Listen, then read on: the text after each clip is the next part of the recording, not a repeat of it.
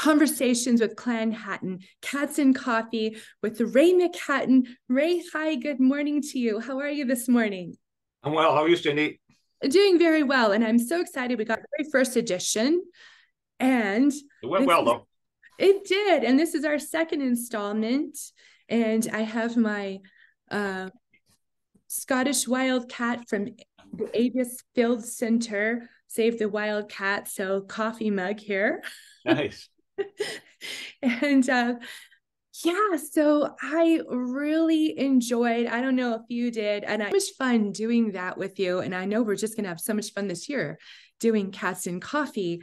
And last week we did a review of the Burn Suppers. We kind of talked about all of the Highland games we're going to be attending this year, and just touched on some things for Clan Chattan as we get into this rhythm of connecting with people around the world. And yeah, and also just getting the word out about where we're going to be, what we're going to be doing, and the places we'd like to be able to see people. And come here if you can't join us in person, or come here as well, just because there'll be extra information. So last week was our very first Cats and Coffee. Wednesday, we had our very first On the Trail, and that was a recorded tour of the Glenmorangie distillery in Scotland. So that's very exciting. So we'll be doing more of On the Trail. And for those of you who don't know where that came from, here's this little On the Trail booklet, and you might have one that looks like this. There's some that have a cover in black. We're in the process of printing more of these. These are really fun. People like these. When you join as a member, you get one of these along with your Touch Knot magazine, which you don't want to miss. And this is really fun because it has all of these clans, all of the Clan Chattan clans. There's 12 of us, just for those of you who are joining us for the first time. Clan Chattan is an association, was a confederation, the only one of its kind in Scotland, made up of these 12 major clans. Ray, take it away. Right. So February is Farquharson month. One of our 12 clans is Farquharson, of course. So now that we're a week into February, we're into it a little bit. So for some of you that aren't familiar with what the Confederation is, probably everyone's familiar with one of the 12 clans, at least because you probably belong to one of the 12 that's watching us right now. Farquharson's one of the 12 clans in the Confederacy. I term it, because I live in New England, I term it as I am a Massachusetts resident, and we also call ourselves New Englanders here. So each and every one of the persons that belong to one of the 12 clans also belongs to the Clan Chattan Confederation by default. You might call it an umbrella. It's not really overhead of anyone. It's just a title that the Confederation has. It's a result of a document they signed over 400 years ago now to become a confederation. And Farquharson is one. February is Farquharson month on Clan Chattan Association channel and on the Touch Knot channel on YouTube. Yes, and we're so excited. And for Clan Chattan as well, we're going to be throwing in some Mackintosh. We're trailing behind the Touch Knot channel, and we were meant to highlight Mackintosh in January. So we're gonna sprinkle some Mackintosh on our channel, just a little bit here and there, to do some catch up. Being a Mackintosh myself, I need to make sure that we do that. But I'm very excited about our topic of conversation today. And would you like to go ahead and get started? And just as my preface, I referenced, we're talking all things Colonel Anne. And yes, for those of you who are not familiar with this Rebelle, Les Rebelle, as Bonnie Prince Charlie called her, because he spoke French. Here's the book I'm referencing. And this was written by Jean McIntosh Goldstrom. And I know that there's a couple more books out there. Robert Bain's Clans and Tartans of Scotland. There's lots of information on the internet. Ray, how about tell us where you got your information, and just let you lead the discussion. Right. So people may not be aware that this lady on the book that you just showed, she's a Farquharson. She married the chief of Mackintosh. All right, right about the 1745 rebellion. I'm not sure when they got married. Okay. It doesn't say Farquharson on the front, though, does it? People may not know it. She's a Farquharson by birth. That was her maiden name. Right. So the story of the Rout of Moy is before the Battle of Culloden. They had Prince Charlie as a guest, or I suppose in hiding, they call it, at the Moy Castle or the Moy grounds, the Mackintosh estate. At the time, the husband, Chief of Mackintosh, was off. He was supporting the government troops, the royalist troops, the Hanoverians, they're called sometimes. His wife was acting a rebel, as that book title says she was. She rode around the highlands and raised the clans. Raised them means roused them and alerted them, recruited them, you could say, on behalf of Prince Charlie, who was the opposing force against the Hanoverian troops. While he was there, they decided to come and intercept him from Inverness, a large body of the military, Lord Loudon leading them, I believe. The Mackintosh's regiment was probably there too. There was 3 regiments or 3 bodies there together. They marched towards Moy, and Lady Mackintosh, I want to say Lady Farquharson, Lady Mackintosh, she had 5 men go out to meet them. They sat along the woods and waited for these guys to come. There was about midnight, and a large body was coming, over 1,000 men. They made a lot of noise. They fired some guns.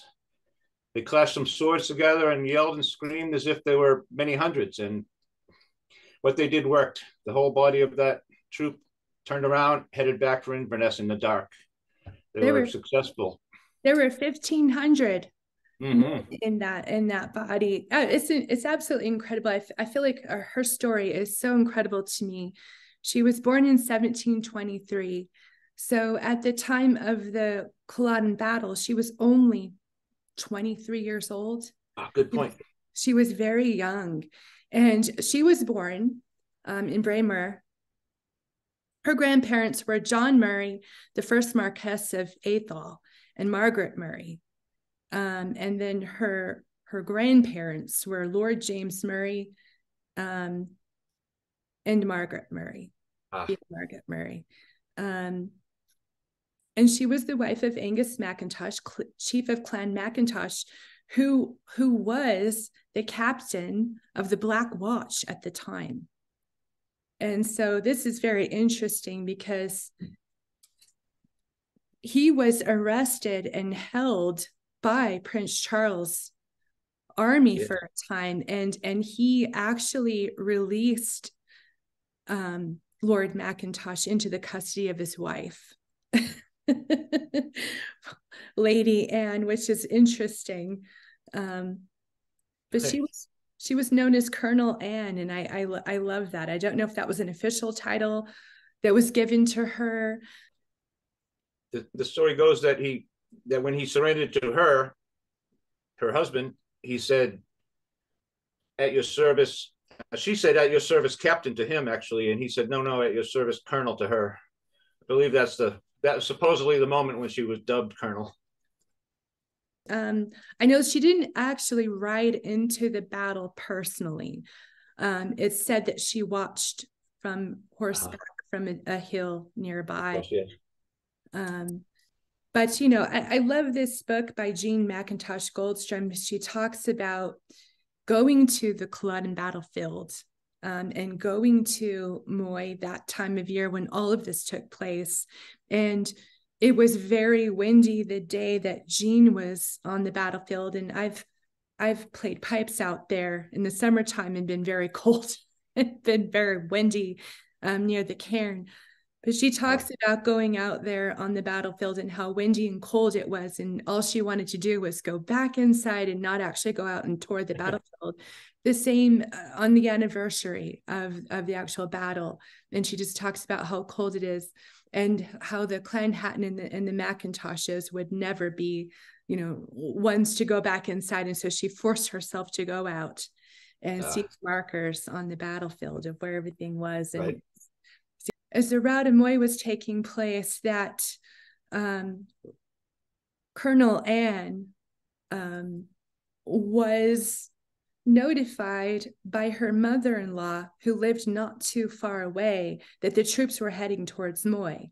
And in fact, Yeah, and in fact, this is the mother to Angus McIntosh of Mackintosh, the chief of the Mackintoshes, also the chief of Clan Chattan at that time. And so, people often wonder what side Angus really, where his heart was, and if he wasn't also, his heart wasn't also alongside Anne's in that, with the Jacobites. And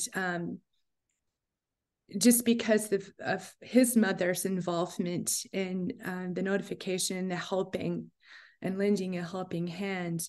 But of course he couldn't do that. And you can see the clans where the chiefs were actually involved in that battle. They were stripped of everything. And this is something, of course, that Angus was trying to avoid. Because it wasn't just about him, wasn't just about their home. It was about the entire clan in Clan Chattan and the Spanish in the Highlands. Sure, he had priorities to think about more than his own family. That's right. It was his wide family. Yes, and leading of the whole of Clan Chattan. But it's very fascinating. So if anybody has a chance to read more, I know that, when the last 2 years when I've been at Moy in August, there have been some gentlemen coming in, and maybe I can try to have them come on the Clan Chattan site and give us a little update of what they've got going on. But they're trying to make a movie about Colonel Anne's life. Anne McIntosh, or Lady McIntosh, or Anne Farquharson, however you want to say it.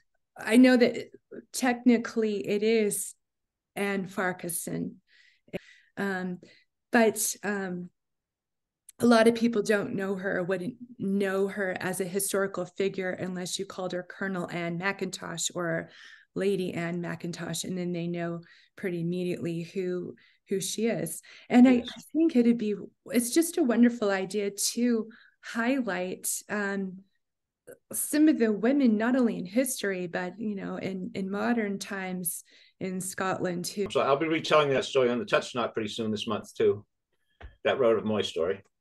Oh, that's wonderful. And all the more reason why, you need to get your Touch Knot magazine. And you can do that by, if you're not already a member, make sure you have renewed your membership for the Clan Chattan Association. And again, the link to the site's down below. And or become a member, and you will get this beautiful magazine. Ray writes beautifully. And so you're going to see in here his different articles and the things he writes about. It's very fascinating. But also you'll see other information. They have sections for nearly each and every clan of Clan Chattan, updates what's going on.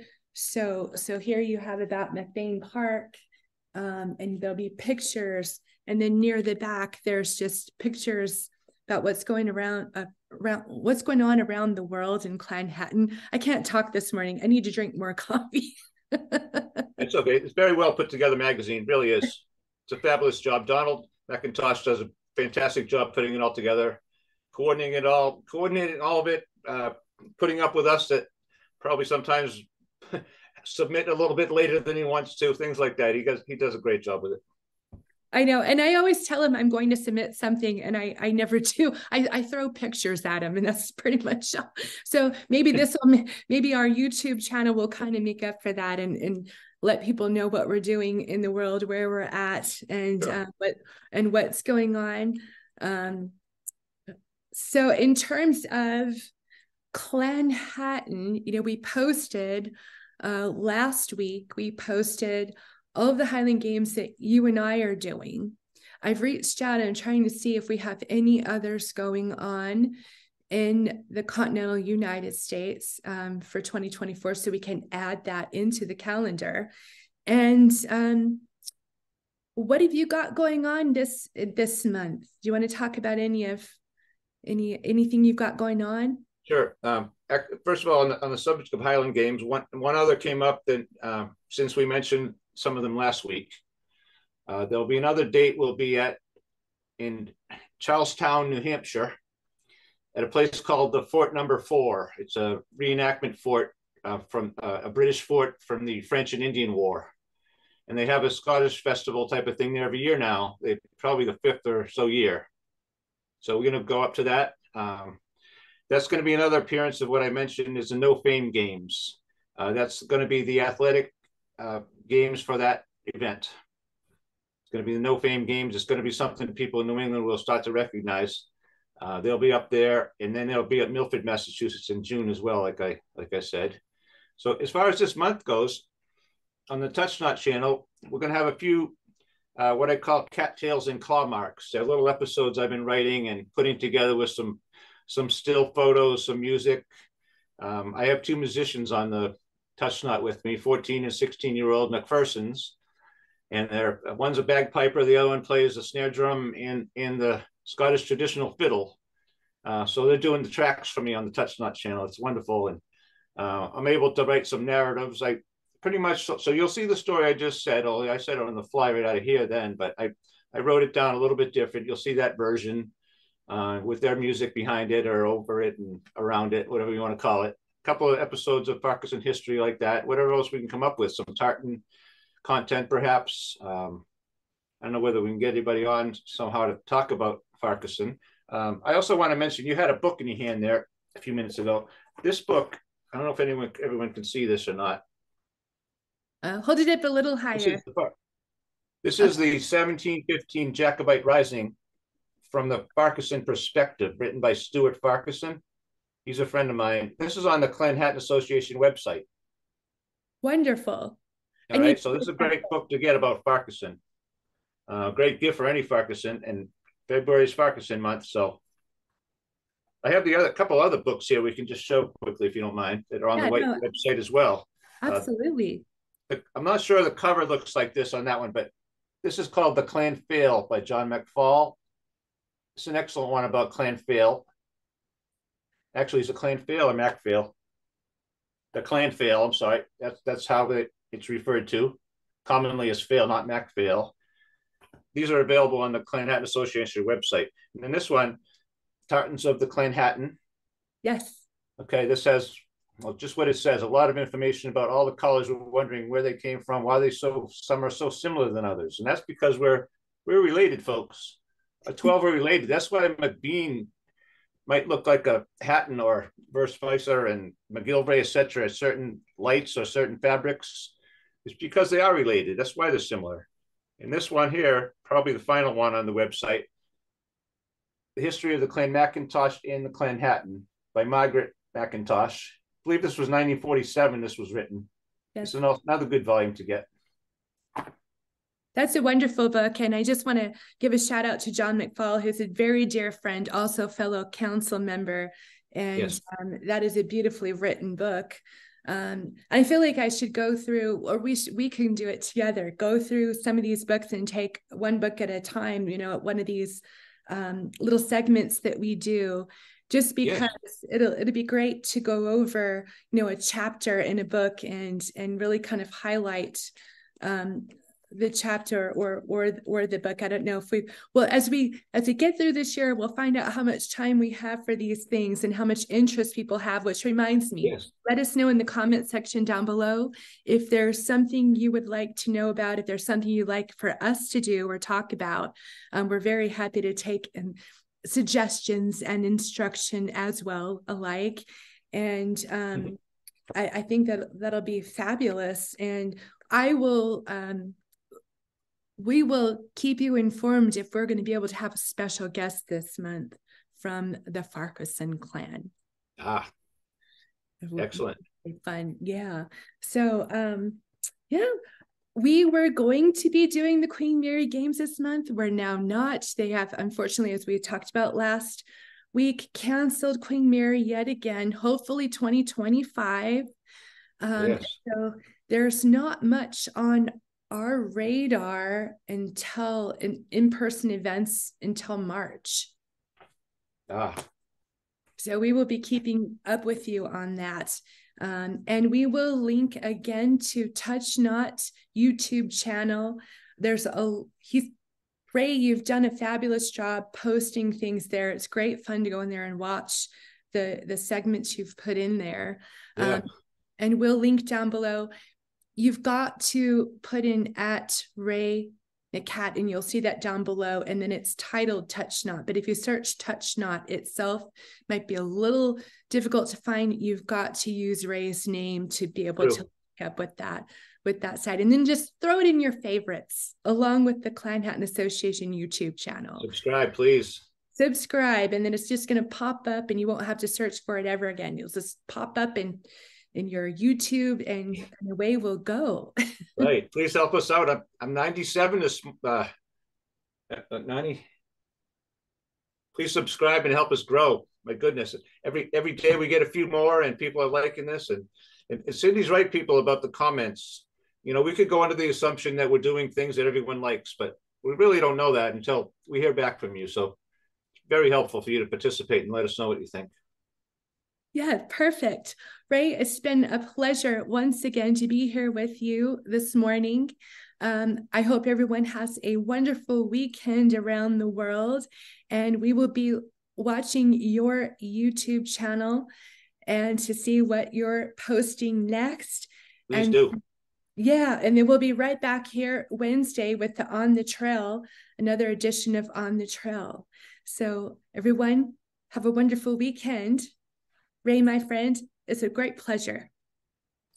Thank you. Thank you, Cindy. Touch not. Touch not.